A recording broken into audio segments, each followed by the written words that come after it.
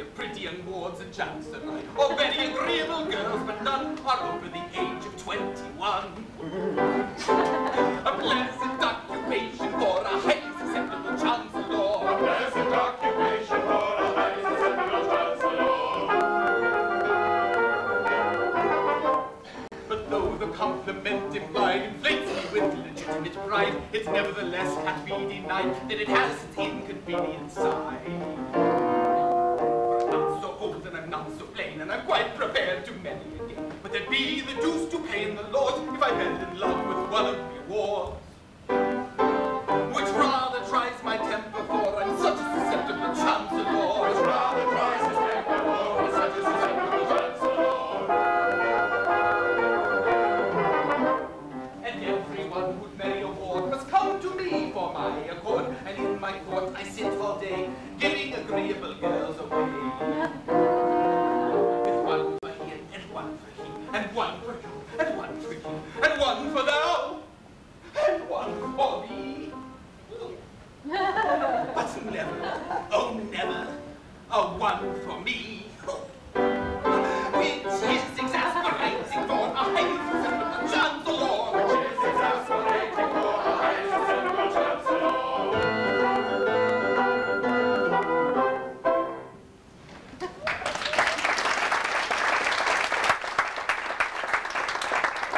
And now, my lord, to the business of the day. By all means.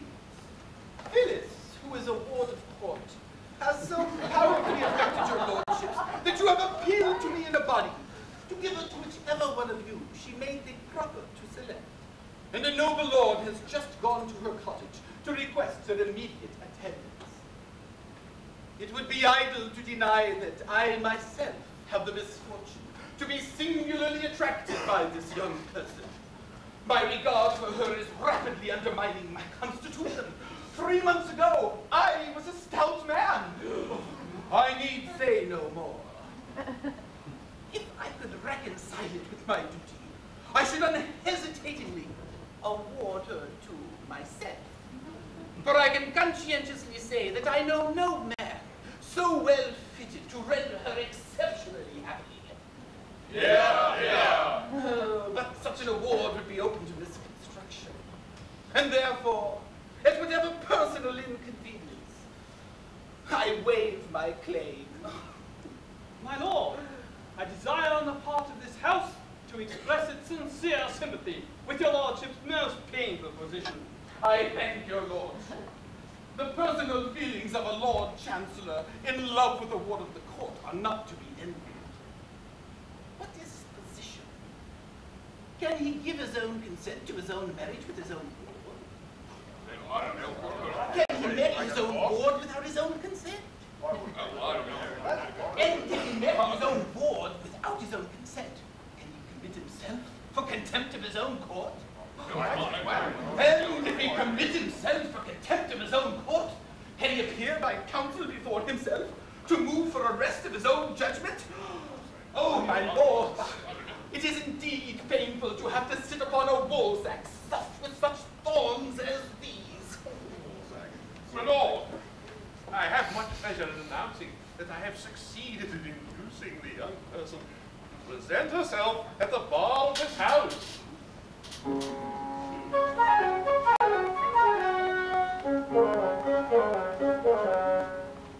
well-loved boy and gorgeous dear, you summoned me and I am here. Oh, rapture, how beautiful, how gentle, how beautiful.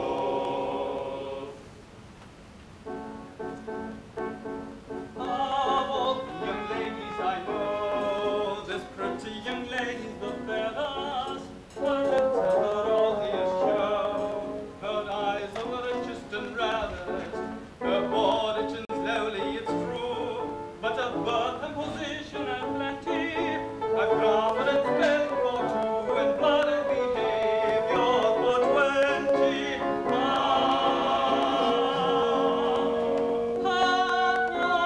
Origins lowly, it's true, but confident spell for two, of birth and position and plenty.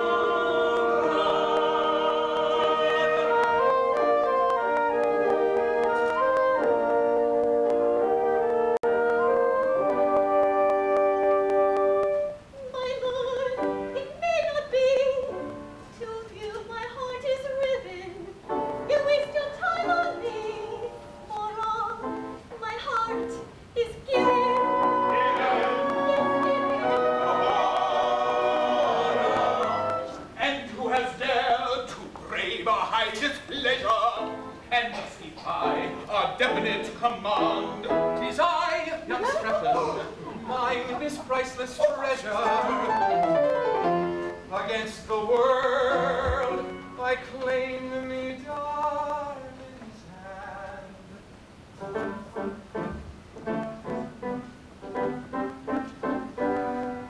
A shepherd I, of Arcadine, betrothed are we, betrothed are they, and we to be espoused today. A shepherd I, of Arcadine, a shepherd I, of Arcadine, betrothed are they, and we to be espoused today. If this blow was the stab of dagger, though we both mentally stagger, In each heart, not beyond innately, let's depart. dignified and stately. Let's depart, dignified and stately, Dignified and stately. dignified and stately, Dignified and stately. dignified and stately, dignified and stately.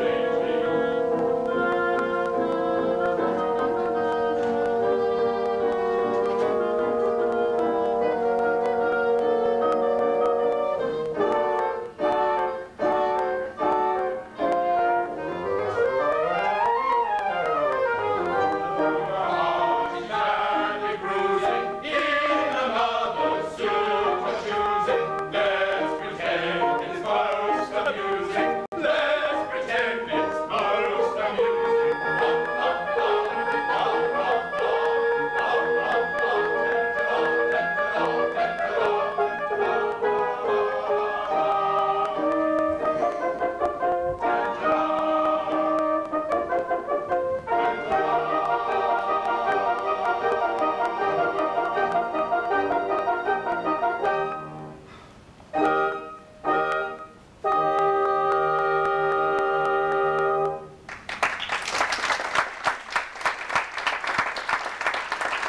Now, sir, what excuse have you to offer for having disobeyed an order of the Court of Chancery?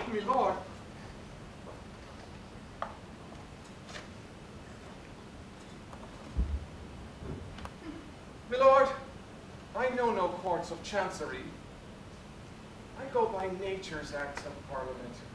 The bees, the breeze, the seas, the rooks, the brooks, the gales, the vales, the fountains, and the mountains.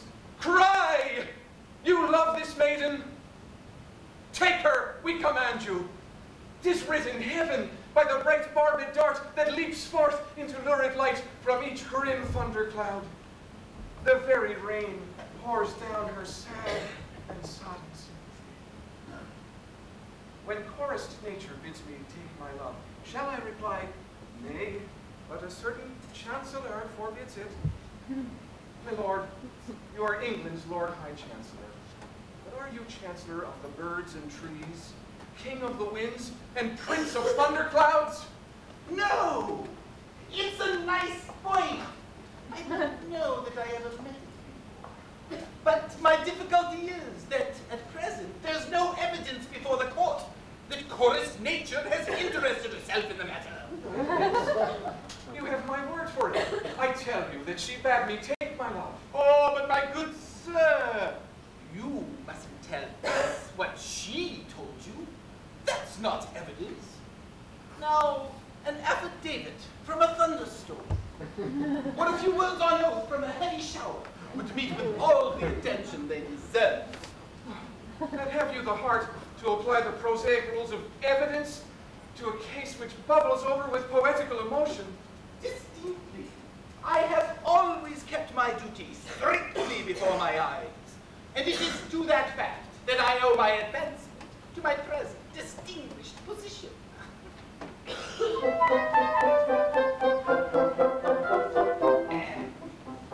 When I went to the bar as a very young man, said I to myself, said I, I'll work on a new and original plan. Said I to myself, said I, I'll never assume that a rogue or a thief is a gentleman worthy implicit belief, because his attorney has sent me a brief. Said I to myself, said I.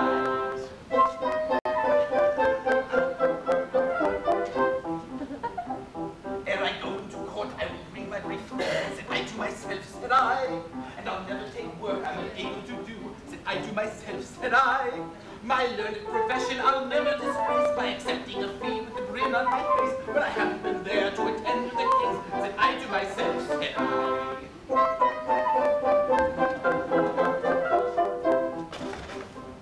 I'll never throw dust in a juryman's eyes, said I to myself, said I. Or hoodwink a judge who is not overwise, said I to myself, said I. Or assume that the witness is summoned in force, in exchequer, queen's bench, common pleas or divorce, have perjured themselves as a matter of course, said I to myself, said I.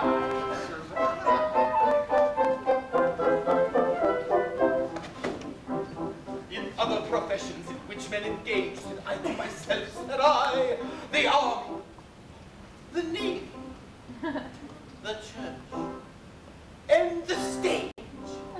Said I to myself, said I, professional license of Gerry too far, your chance of promotion will certainly mar, and I fancy that rule might apply to the bar. Said I to myself, said I. Yes, sir. Bye-bye.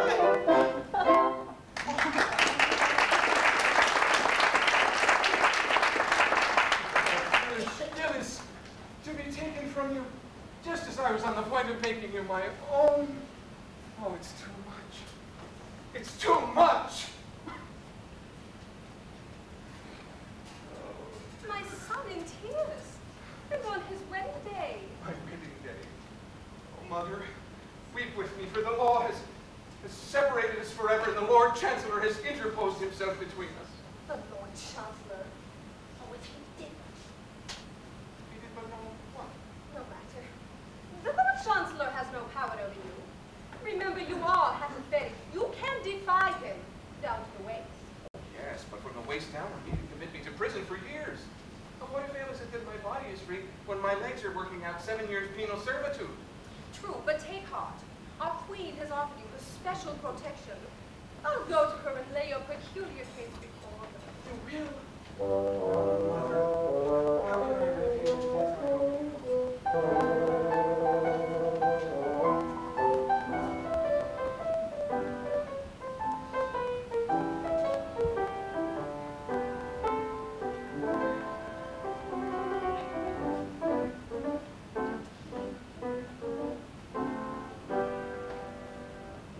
Darkly looms the day, and all is dull and gray. To chase the gloom away on thee I roll.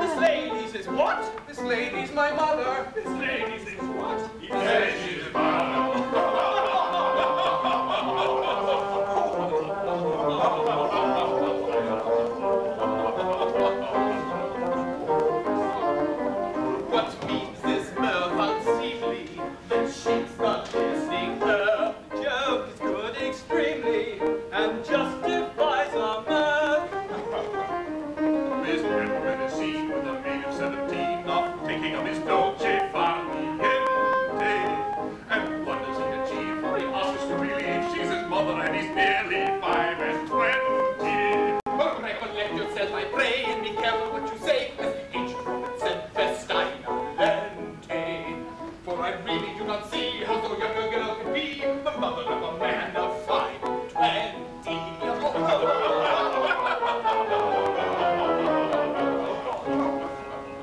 Lord, of evidence I have no dearth. She has been my mother from my birth. If babyhood upon her lap I lay, with infant food she moistened my clay. Had she withheld the succor she supplied, my hunger quelled for Strephon might have died. Had that refreshment been denied, indeed our Strephon might have died.